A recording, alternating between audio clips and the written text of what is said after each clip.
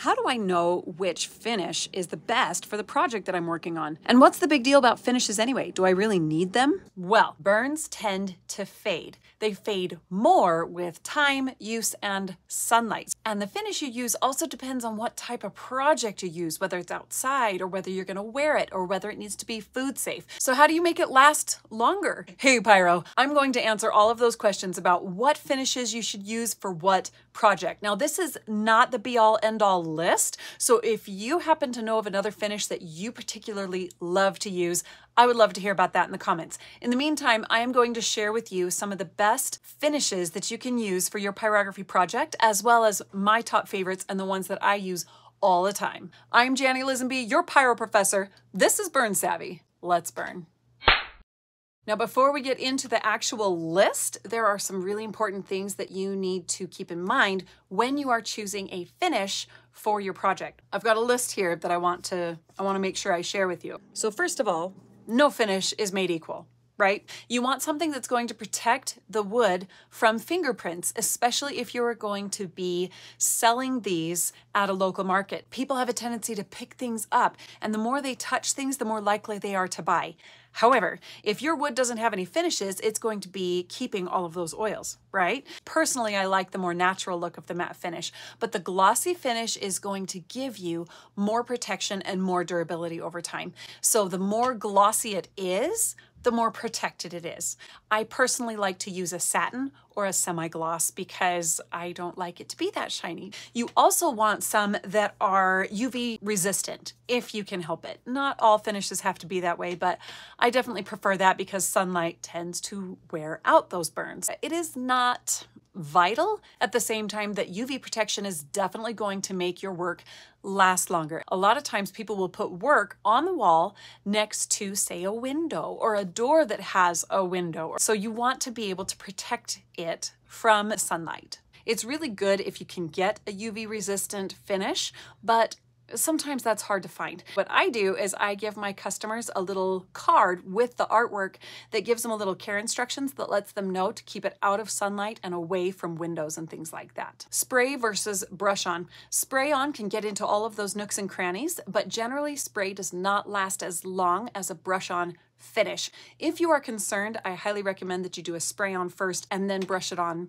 afterward. If you have bark, I highly recommend that you tap it on instead of brush it on. So I'll do one swipe to get it on there, and then I will tap it into all the little crevices, and it also pops the bubbles that show up when you are sealing over bark. So if that's a concern and you don't want to do all that extra work, use a spray. Natural versus unnatural finishes. Natural finishes typically don't last as long as an unnatural finish that might dry as a plastic, like one of the polycrylics or the urethanes and things like that. But the natural finishes are more food safe and they do give a more matte finish. So that's totally up to you whether you need something more natural or something more durable. All finishes darken wood. Okay, and it doesn't matter what kind of finish you get. Every finish will darken the wood.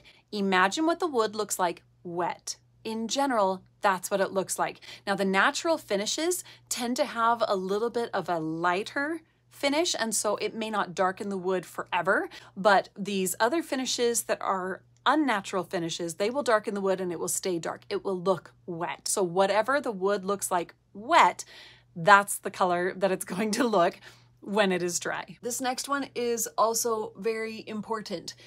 If you are doing shading on any kind of wood, understand that darkening the wood with a sealant is going to hide some of your shading. So if you are adding sealant to dark wood that you have shaded, if it is very light, it's going to disappear. Dark wood hides your shading anyway.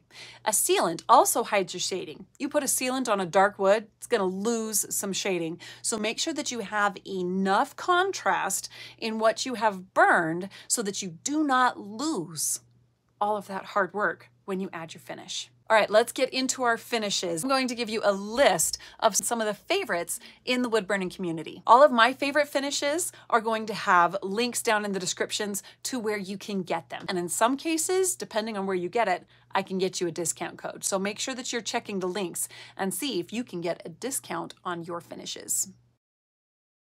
Polyurethane. Now, polyurethane you can get in a liquid form, you can get in a spray paint form. Polyurethane does yellow over time, but it does make a really nice hard surface. It kind of turns into a plastic. But there's typically not a lot of UV protection with a polyurethane, but it is a very popular option. Another popular one is polycrylic. Now, this is actually one of my favorites. I love that it does not yellow my work. It just makes the wood look wet. It dries crystal clear, but it's not UV resistant. It is, though, really good for projects that are going to see a lot of use, like furniture pieces, tabletops, those kinds of things. I use it for the wall art for sure. You can get this in a range from matte to glossy finish. Another popular one is resin or epoxy. This is really popular. It's kind of blowing up right now.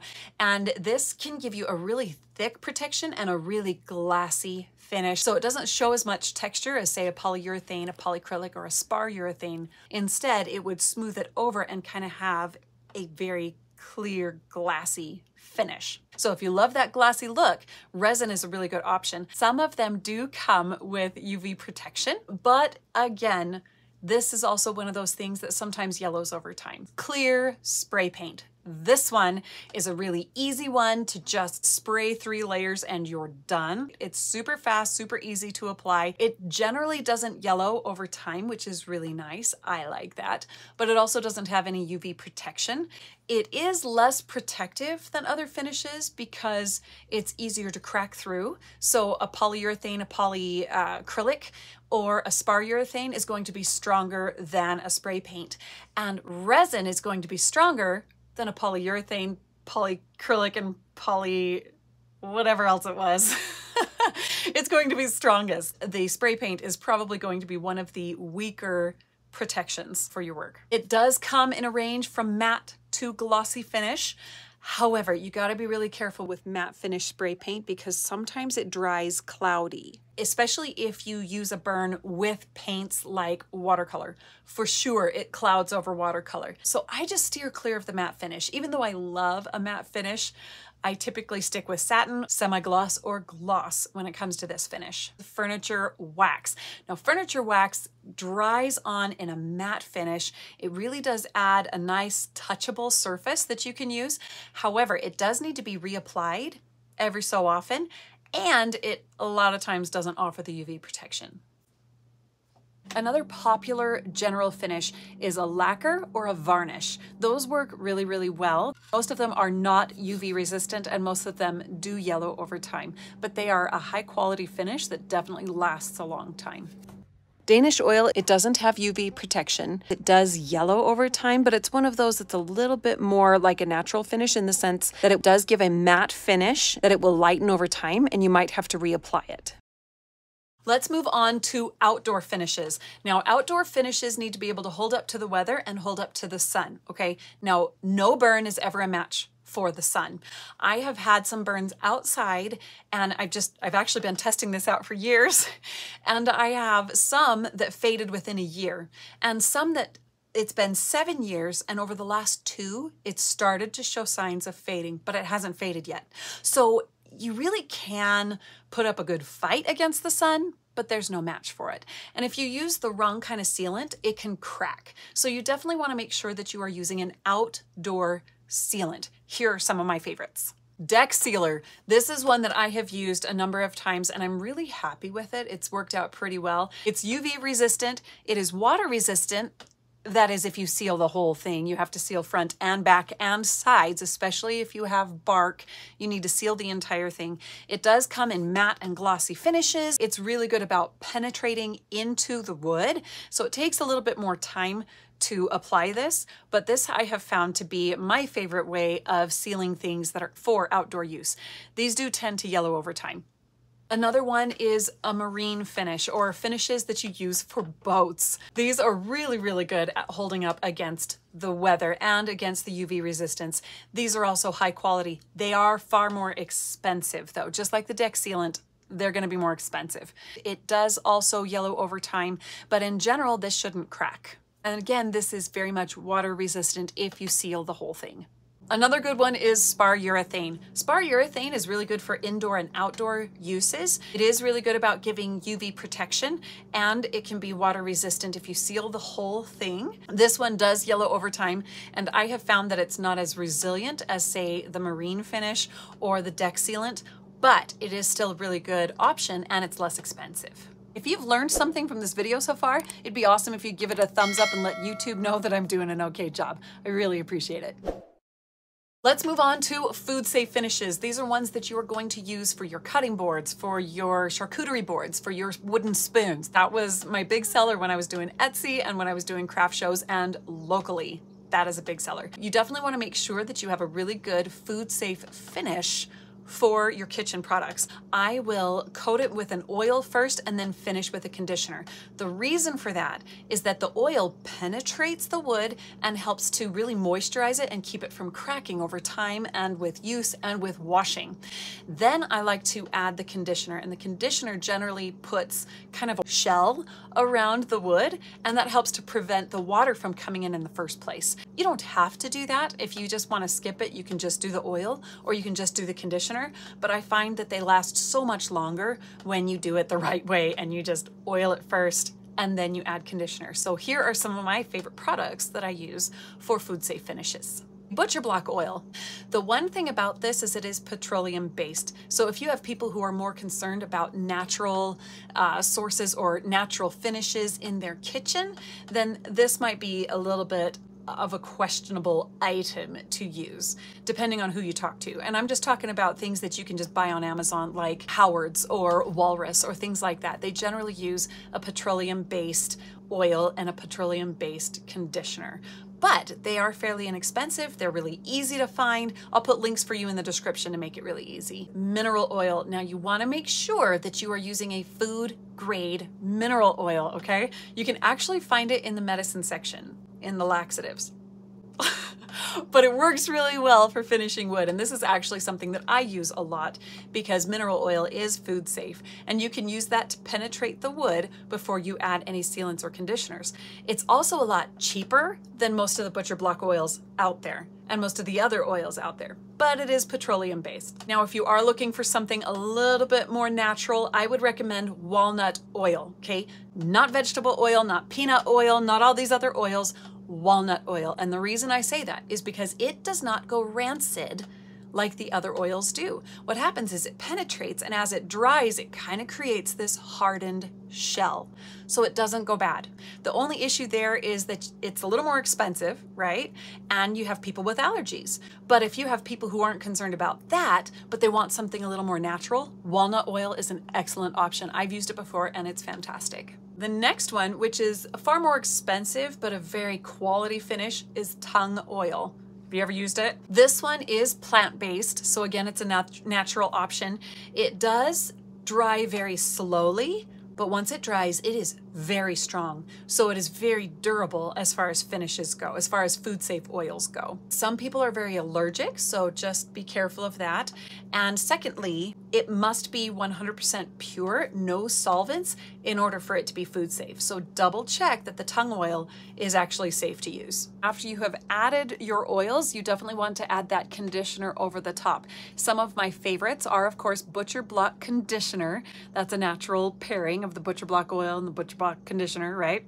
But I also love to use my own personal recipe of beeswax and oil. This is a beautiful mix. My customers absolutely adore that. Now, I do use a mineral oil and a beeswax, but you are welcome to use a different kind of oil. Again, one of these other oils that are used to penetrate the wood is a really good idea. I highly recommend that. But I love the beeswax conditioner. You can also use a carnauba wax instead of a beeswax, and that way it's a little more plant-based, and a lot of customers really love that too. Odie's oil is another really good option. It is natural and it does dry solid, just like tung oil. It's really, really awesome.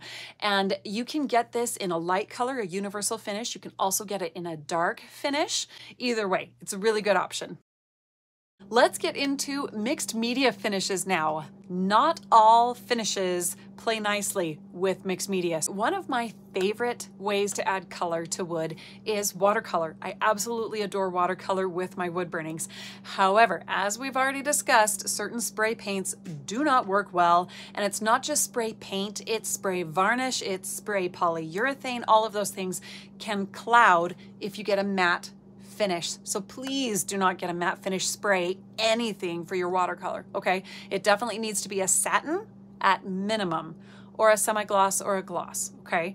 And varnish is definitely a really good option. I personally love to use a spray polycrylic. Now, once you have put down 1 or 2 coats of the spray, then you can add a brush-on finish, no problem. But you definitely want to add a spray finish first to make sure that it doesn't smear any of your colors. And if you have any light colors, you definitely don't want anything that's going to yellow, like a Spar urethane or a polyurethane. It just changes the color. And so I prefer to use a polycrylic or something that says it dries crystal clear. Acrylic paint is pretty easygoing. Pretty much any finish goes really well over acrylic paint. It's not a problem. I still prefer anything that dries clear, because if I do use a white or something like that, it does yellow over the top of the white paint. So I like it when it dries crystal clear. Gouache, on the other hand, is not so friendly with other mediums. In fact, I highly recommend that you don't add a finish, because it's one of those mediums that can be worked again, and you can get it wet and keep working it. It can be really tricky. So I don't like to add a finish over my gouache. Instead, I highly recommend that you put glass over it to protect it. If you don't want that, that's fine, but you are risking the surface of the piece, okay? So just keep that in mind. Gouache doesn't play nicely with pretty much anything. Colored pencils are kind of a mixed bag. Sometimes the wax-based colored pencils and sometimes the oil-based colored pencils will melt under certain finishes, so you just gotta be careful with some of that colored pencil. In my experience, I find that it's best to just add a spray finish on and then to paint over it afterwards. Personally, I prefer an Archival fixative over the top, and then you can add another sealant, or you add a varnish. A varnish is really good for archival quality. So what I like to do is spray on a few layers of that finish, and then once you can touch it and the wax doesn't come down or the oil doesn't smear all over the place, then you can add a brush on over the top. Now, what if you're like me and you like to burn things besides wood? What finishes do you use then? I'm gonna give you a quick and dirty list real fast of some of my favorite finishes, okay? I'm going to read it to you. First of all is leather. You can use a leather conditioner, or actually you can use a lot of the food safe conditioners. A lot of the food safe conditioners have an oil and a wax in them, and they work really, really well. The next one is paper. With paper, I like to use a spray archival fixative, or I like to use a clear spray paint. The problem with the clear spray paint is that it can crackle if the paper bends. So that's where you would use the fixative instead. The next one is gourds. Gourds like to use a wax like a carnauba or a paraffin or a beeswax. Again, the food safe finishes are also really good for this, because you can get the oil and wax mixed together and they make a beautiful finish for gourds. The next one is bone. My favorite one for this is a spray polycrylic, because it does not yellow over time, and spraying helps to get into all of those little nooks and crannies, like when I'm burning skulls or different things like that. It gets into the teeth, it gets into the antlers, it gets into all of the places. So a spray is really important, and something that dries clear. My personal favorite, polycrylic. And the next one would be cotton fabric. So if I'm doing a tote or something like that, I like to use a textile medium for that. And you just paint that over the top, and that helps to protect it in the wash. You do not have to do that, but it will last longer if you use the textile medium. Remember, if there are other finishes that you have heard of that work really well, or finishes that you've used that you really enjoy, Put those down in the comments. Share and share alike. That's one of the best things about being a part of the wood burning and pyrography community. Everyone is so willing to share. And if you are ready to join a pyrography community, the Burn Savvy channel membership is open. And I am now moving my courses into the Burn Savvy channel membership. So make sure that you go check it out. You're gonna wanna watch this video to see what level suits you best. If you would like to know what I wish I knew before I started wood burning, you're gonna wanna watch this beautiful video right here. I'm Jenny Lisenby, your pyro professor, and I'll see you in the next video. Later, pyro.